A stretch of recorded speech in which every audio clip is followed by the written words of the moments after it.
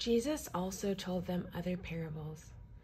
He said, "The kingdom of heaven can be illustrated by the story of a king who prepared a great wedding feast for his son. When the banquet was ready, he sent his servants to notify those who were invited, but they all refused to come.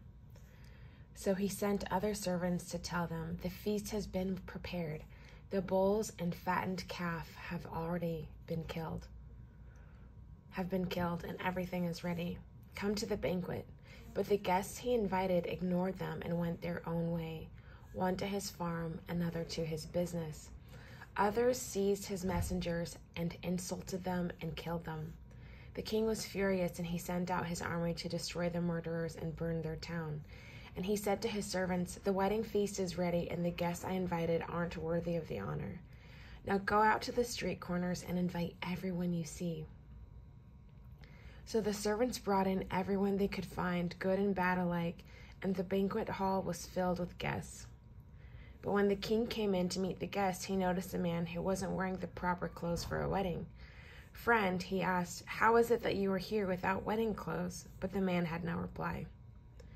Then the king said to his aides, 'Bind his hands and feet and throw him into the outer darkness, where there will be weeping and gnashing of teeth. For many are called, but few are chosen.'"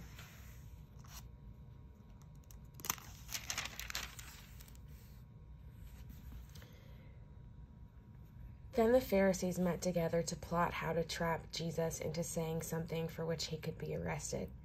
They sent some of their disciples along with the supporters of Herod to meet with him. "Teacher," they said, "we know how honest you are. You teach the way of God truthfully. You are impartial and don't play favorites. Now tell us what you think about this. Is it right to pay taxes to Caesar or not?" But Jesus knew their evil motives. "You hypocrites," he said. "Why are you trying to trap me? Here, show me the coin used for the tax." When they handed him a Roman coin, he asked, "Whose picture and title are stamped on it?" "Caesar's," they replied. "Well then," he said, "give to Caesar what belongs to Caesar, and give to God what belongs to God." His reply amazed them, and they went away. That same day, Jesus was approached by some Sadducees, religious leaders who say there is no resurrection from the dead. They posed this question, "Teacher, Moses said if a man dies without children, his brother should marry the widow and have a child who will carry on his brother's name. Well, suppose there were 7 brothers. The oldest one married and then died without children, so his brother married the widow. But the second brother also died, and the third brother married her. This continued with all 7 of them. Last of all, the woman also died. So tell us, whose wife will she be in the resurrection? For all 7 were married to her." Jesus replied, "Your mistake is that you don't know the scriptures and you don't know the power of God. For when the dead rise, they will neither marry nor be given in marriage. In this respect, they will be like the angels in heaven.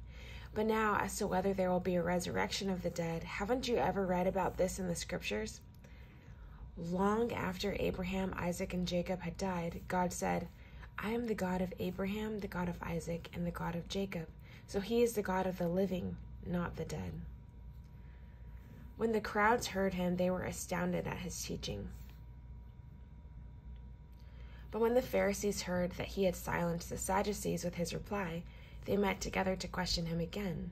One of them, an expert on religious law, tried to trap him with this question, "Teacher, which is the most important commandment in the law of Moses?" Jesus replied, "You must love the Lord your God with all your heart, all your soul, and all your mind. This is the first and greatest commandment. A second is equally important, love your neighbor as yourself. The entire law and all the demands of the prophets are based on these 2 commandments." Then, surrounded by the Pharisees, Jesus asked them a question. "What do you think about the Messiah? Whose son is he?" They replied, "He is the son of David." Jesus responded, "Then why does David, speaking under the inspiration of the Spirit, call the Messiah my Lord? For David said, 'The Lord said to my Lord, sit in the place of honor at my right hand, until I humble your enemies beneath your feet.' Since David called the Messiah my Lord, how can the Messiah be his son?" No one could answer him, and after that, no one dared to ask him any more questions.